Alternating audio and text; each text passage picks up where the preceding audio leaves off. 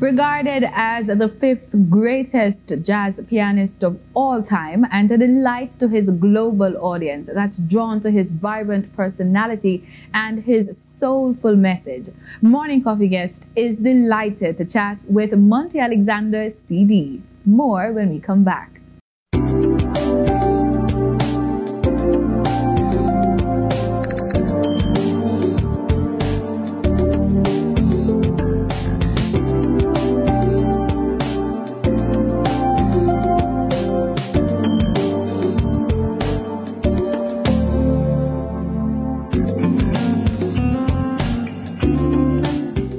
Welcome back. I'm your host, Simone Absalom Gale, Grammy-nominated pianist with more than 7 decades of music. Monty Alexander has been delighting his audiences with his blend of jazz and reggae. Welcome, Monty, to the program. Yes.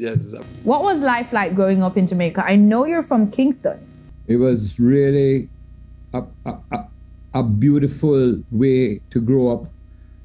School friends, playing cricket in the backyard, going to the Saturday morning pictures to go see cowboy pictures, and just loving the life.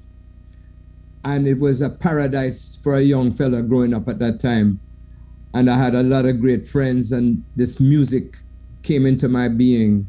And as a result of that, here I am today, many years later, have had an adventure that is irreplaceable. But where in Kingston did you live when you were in Jamaica? Mountain View area, at the top of Mountain View, which I understand is not the sweet residential area, but it's like a little different now. But let's face it, time marches on. And in those days, they had a sound system dance at the bottom of the street, was Tucker Avenue. And in fact, not far from our house, my parents, was where Alexander Bustamante resided, the original way back when Chief Minister of Jamaica. And it was a memorable time, that's all I can say. And I was there for the first 17 years of my life until when one day my mother said, we're going to America. And I'm saying, that's fine with me, because I saw America in the movie, on the movie screen, and all the things that I wanted to be able to enjoy, you know, being in New York and the whole adventure of what a musician can experience, you know, coming from a simple background. But then if your music is good and your thing is good, you can grow into... Which school did you attend? Well, the first school in Kingston was a school originally called Campion Hall, and it was at Matilda's Corner by Ligony, right? Then my people, they said, we want you to have a better education and less chance to fall into foolishness, you know. And we went to Mandeville to Dick Carteret School, which incidentally about a month and a half ago, I happened to be in Mandeville and I went to see Dick Carteret, which was a good school, you know, that had the British system, and I didn't love that. But, you know, if you did something wrong, you get what them called the caning, them cane you because, you know. And then I ended up at JC, called Jamaica College. But my mind wasn't on schoolwork. My mind was on this music thing and being with friends.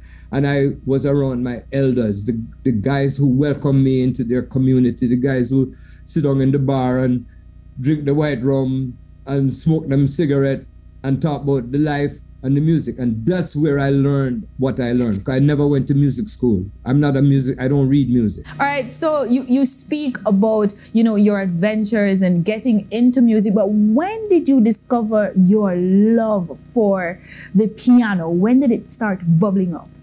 The piano was in the house. My mother, who would sing in the church choir, she had a penchant for wanting to play the little piano.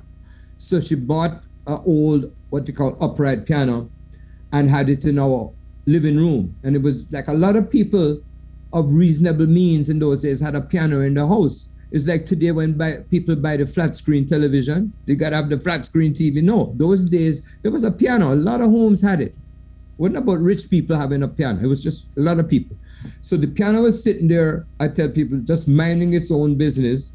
My mother would plunk a little melody. And I saw that and I just gravitated toward this piano like it was a toy.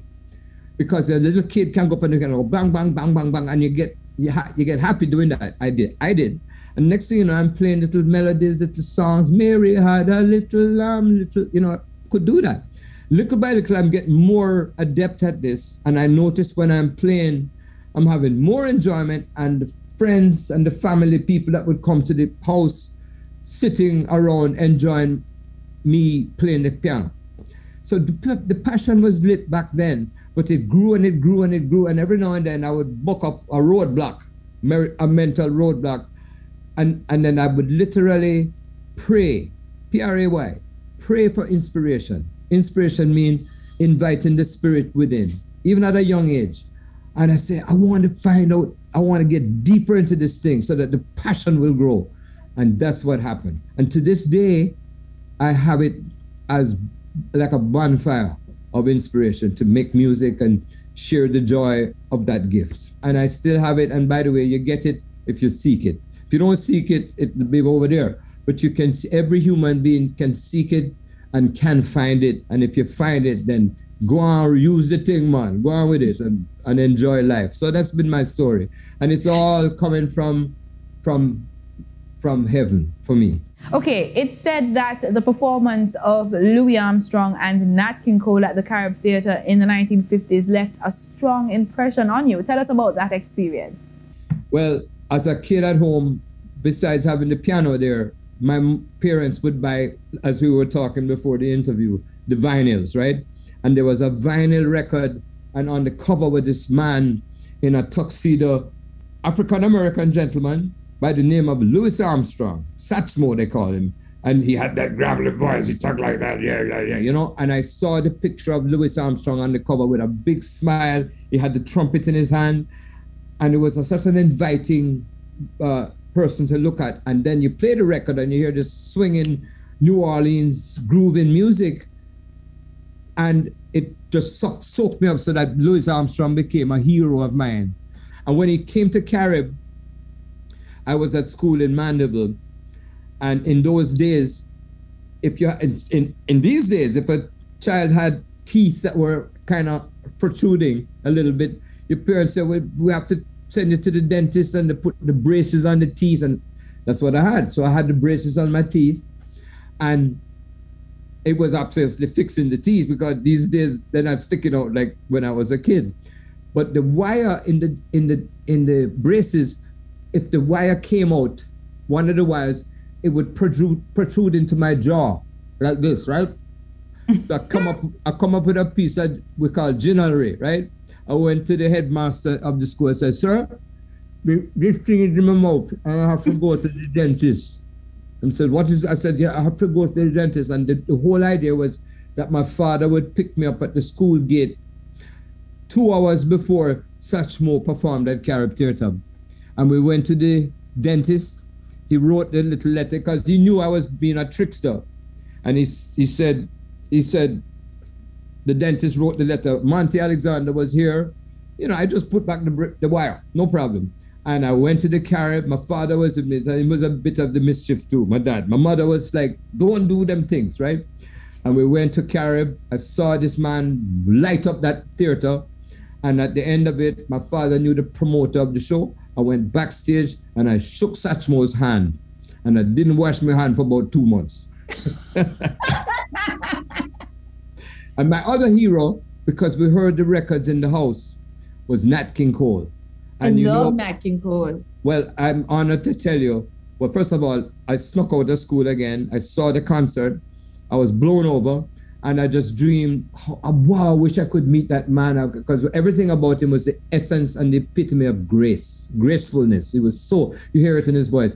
And then 40 years later, guess what? His daughter, Natalie, she contacted me personally, her manager, to come and play on her record, the famous record she made called Unforgettable. And I'm playing the piano on that record. And Natalie sends me a platinum disc of the recording. So all the way from Nat King Cole at 10 years old when I saw him, and all the records, the vinyls that my parents had, those songs, Unforgettable, them kind of songs. And Love. My favorite one is Love. L is for the way you look at me. Right, that's right. Another one of mine.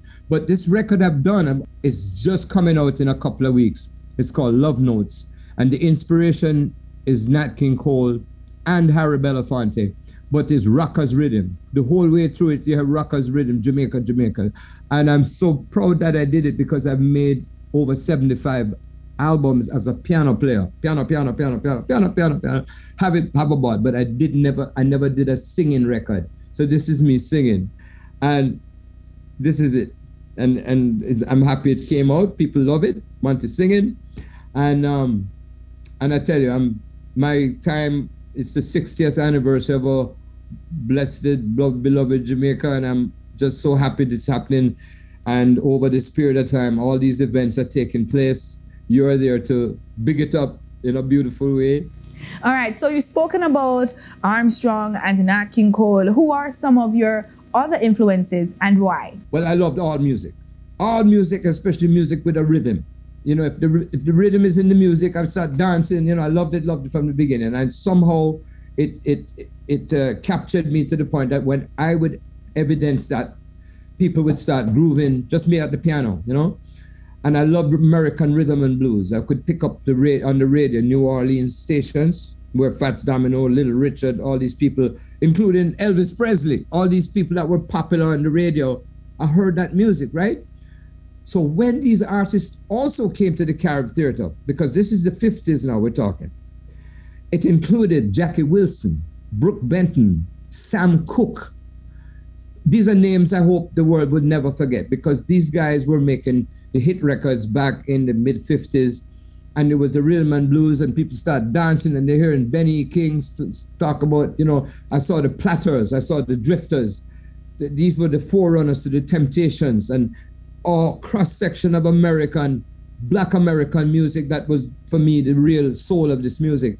And I love that no less or more than I love Mento. I was going around to the Mento or bands in Jamaica, sitting in with my accordion and playing along with those older guys who were singing all the Carry Me, I Could Go Instead Market, all these songs. I knew them, but I knew the rhythm and blues music that I heard and saw.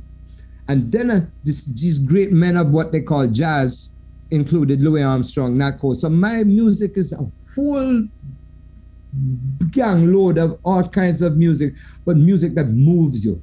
Music, not sit down there, go and old people, none of that. No, we want the spirit in the music, which you hear in the gospel music in the church.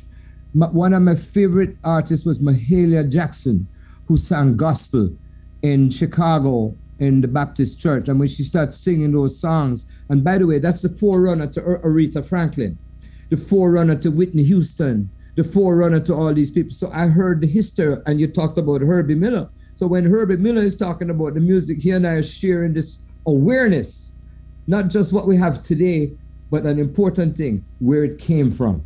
By the way, it came from Africa, no doubt about it. The European addition was like the sweetening to some of it, but the roots is an African, West African experience, and that's what Jamaica brings more raw than anywhere else. In the early years, what was the industry like, and how did you distinguish yourself from other artists? I didn't think about any distinguishing. I just go on about my business, one foot in front of the other. I would go and say, Monty, here come Monty, and I was full of this passion to play, and I just thinking about playing and enjoying the appreciation of these other men that were 10 years older than I, because I respected my elders. I wasn't so much a fan of being around my age group. I didn't feel like that's where I could enjoy myself. I wanted to be around these guys and feel like I was accepted by them. So I never had time to be thinking about how distinguished or any of that. I like to be accepted.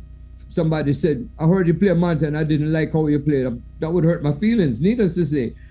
But I didn't think about it. I just think about, and I have a saying, I thought about the donut, not the hole.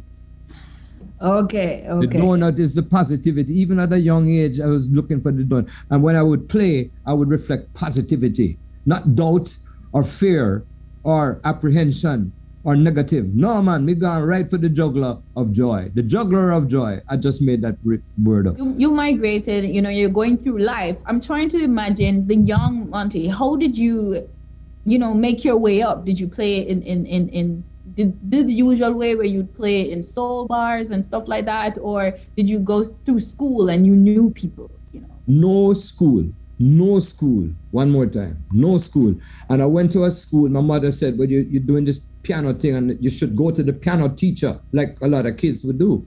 And I remember went to this piano teacher, lady who was very accomplished and very learned and very excellent with that lady. And I remember sitting there and she's telling me this, that, the other. But before that, I'm already playing the piano by myself, having fun, F-U-N, fun.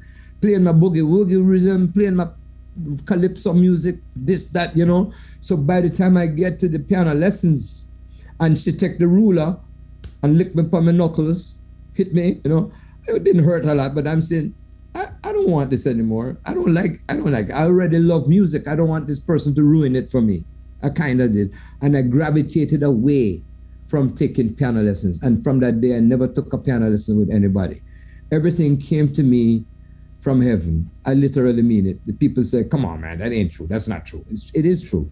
And my adventure came from sucking up and soaking up the good vibes. So what you do when you were in America, though? How did you get involved in the music scene in that country? I'm going to tell you. I was in Miami, Florida, Miami Beach, and I was just a wayward kid, 2 a.m. when my mother said, where you gone?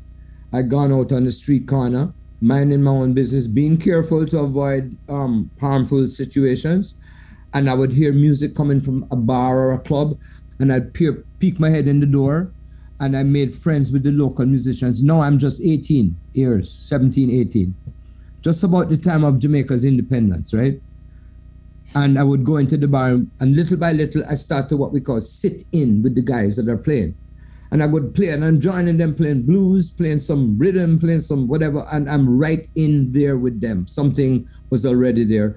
And little by little, this becoming my routine, right? This is just over a period of a few months.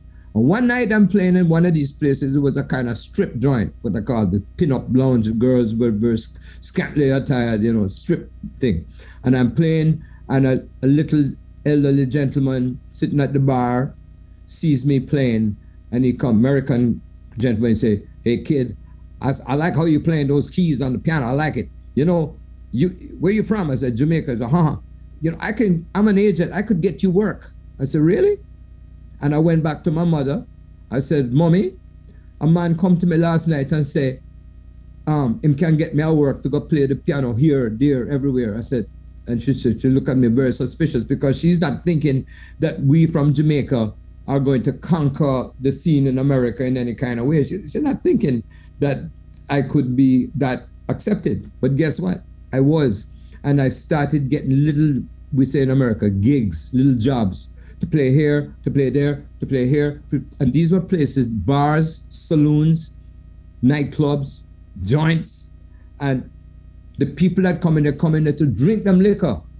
And they would have the piano music, and I would have a little combo, and I played in a lot of these places, 1, 2, 3, 4 of these places in Miami. Because Miami was a hot place with entertainment. And one night I'm playing in one of these clubs, and Frank Sinatra walks in the club. He and his friends saw me playing. This is the magic in my story. People tell me to write the book. I got to write the book. And I'm playing the piano, just going up there as usual, going on the piano, and the people going, hey, kid, swinging. And somebody comes to me and say, where you learn to do that? And I didn't know what to answer. It's like I'm answering your questions now. So I just bumbling. And finally, this lady, she said, I want to take you to this table to meet somebody. And she walked me over to the table where Frank Sinatra was sitting. This king of show business, they call it, the #1 star of everything. And I walk over and I see this man I've seen on the magazine covers, his music, and his friend who had a nightclub in New York, guy named Jilly. And Jilly and Sinatra look at me, you should be in New York. New York, the capital for the music and everything. And one thing led to another. They sent me an airline ticket. I went to New York. It was the summer of 1963. I had just turned 19. And there I am playing in the hottest joint in New York City for entertainment, for jazz. It's only a small club called Jilly's. Sinatra would come there whenever he came to New York. He'd come there to hang out with his friends. And lo and behold, I am there in this incredible, unbelievable situation. And you can only say that is God moving in your life, because it was a gift. I didn't plan it. I didn't try to do it. I didn't try to go to school, but it came to me. And I was there playing at this place, swinging the music, and but the place is being occupied by sometimes gangsters, these guys that carry a gun, right? I'm there in that place. Or what we used to call the hookers, the prostitutes, they're there. The pimps are there. These are the kinds of people I'm playing for. I'm not playing for the music aficionado. I'm playing for the real life of New York City, where people of ill repute and of question, they're in the place. And, you know, we used to say they're wise guys, meaning they know everything. You ever see them movies like, you know, The Godfather? Scarface. Exactly. Al Pacino and Robert De Niro, these kind of movies, right? And it was very much like that, you know? So weren't you scared? I mean, you're Jamaican. I'm betting you're thinking, oh, I'm not even getting involved. You know, guess what? I was having a party, the time of my life, and I remember knowing that one of the things I have to do is not fall into the behaviors that some of these people had, which included a lot of alcohol and the emergence of cocaine at that time. And I had the good Jamaican upbringing. Hear the preacher in the church and hear my mother say, "I'm going to box you across your face if I ever hear you smoking the weed." The weed are the devil. Of course, it's not that. So we don't look at it like that. And it was really a time of question that what would happen to me. But I had the wisdom or the blessing to stay away from these things that destroy your life. And I was really blessed. And I kept playing the piano and music and getting, you know, inspiration. And that was and from 1965 to now, I have made 75 albums, Monty Alexander performances. And in the last 20 years or so, I re-embraced my Jamaican roots.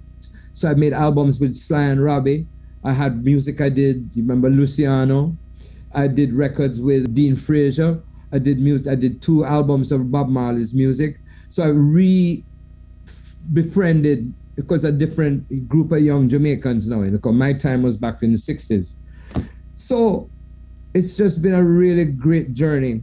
All right, we take a short break and come right back with more from Monty Alexander.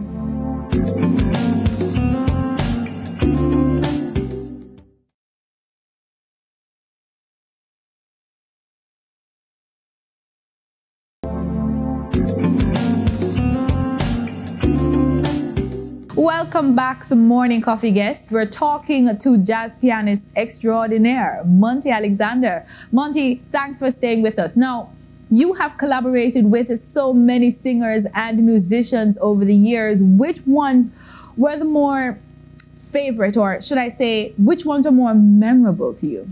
Memorable from the different reasons for memorable. Memorable can be because a man who might be so established in the entertainment business. For example, I did a movie with Clint Eastwood, the great actor.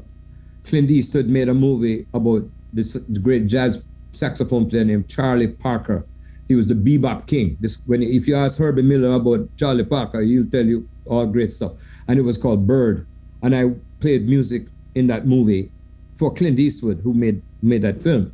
Then the thing with Natalie, because she was such a beautiful lady, you know, in so many ways. And recordings I've done with the great singer Tony Bennett. I've done recordings. These were all fab. But the best time I ever had was when I made my own records for myself, do my own thing. When I was merging with other people, I had to bend and compromise. But when I was free as a bird, I would just do what I do, you know? You are the 2022 Jamaica Poetry Festival honoree. How do you feel about that honor? Well, first of all, anything coming out of Jamaica that is honoring one special event, a cultural thing that is of much importance, that will help young people embrace how to artistically express themselves. You see, when you start doing that, that's one more step away from idleness and foolishness. When you look at me, piano playing came into my life, and it has helped to keep me out of trouble. So how do I feel about it? When I heard, I was so delighted, because whether it's dub poetry or whether it's music or whether it's dance company, because National Dance Theatre Jamaica used some of my music, and I mean, Honorable Rex Nettleford took some of my music. So I was always honored, you know. And when I was approached for that, I received this marvelous invitation, and I was really honored and delighted to receive it. What about some of your future projects? I mean, what do you plan to do? What's next? I know you have your album out, so, but what's next after that? And this is the first time I did a vocal album singing. And it's like I said, love songs. The album is called Love Notes. It's like when you're writing a letter to your loved person, right? It's a note. So you're writing, and these songs, some of them that Nat King Cole recorded and Natalie recorded, but I put them in what Herbie Miller might say is a rocker's groove with Jamaican musicians. And I did it, and the photos were taken up on the north coast by the seaside. And you have a cross-section of my vocal interpretations. And I'm happy to say, even though it comes out on August the 19th, that it has been received so marvelously. We released a couple of tracks. And there, right now, there is a nice video of me singing As Time Goes By, a classic song. And my friend Courtney Panton is a director. He did the video work on it. That's sensational. People say, man, this is wonderful, first-class stuff. So Mr. Panton really made it happen. I'm happy to say I keep receiving invitations to play all over the world. For example, coming in a few weeks, I have a booking in Mumbai, India. I'd never been to India. I'm going to be playing in Europe again in September rather.